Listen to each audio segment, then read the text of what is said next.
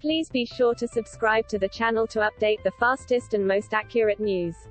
Hello everyone, welcome back to my High Celebrities news channel. The story for today is Sarah Hyland and Adam DeVine looked in high spirits as they began shooting for their new series in Berlin, Germany on Tuesday. The duo, who played love interests on the hit ABC sitcom Modern Family, will now star together in the upcoming Peacock series Pitch Perfect, Bumper in Berlin.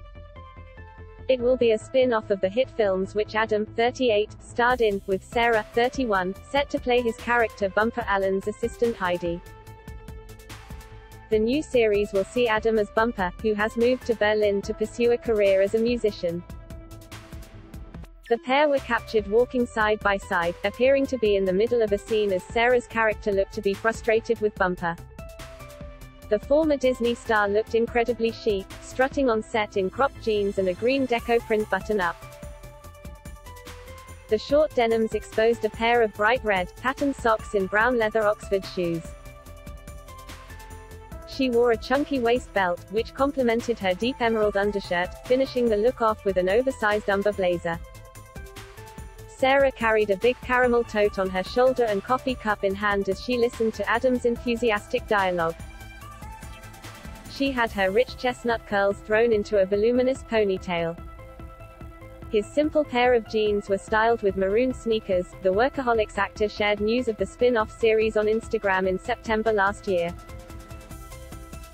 The three Pitch Perfect feature films included an A-list lineup that counted Rebel Wilson, Anna Kendrick, and Brittany Snow in the cast. With a post-broadcast to his 2.5 million followers, the actor said, "Bumper is back. Oh my. I'm a song and dance man once again. So excited to breathe life back into my boy Bump. Such a lil manic and I love playing him." The star thanked producers Elizabeth Banks and Max Handelman, Universal Television, and Peacock for making this all possible. The announcement came nearly 5 years after the last film was released.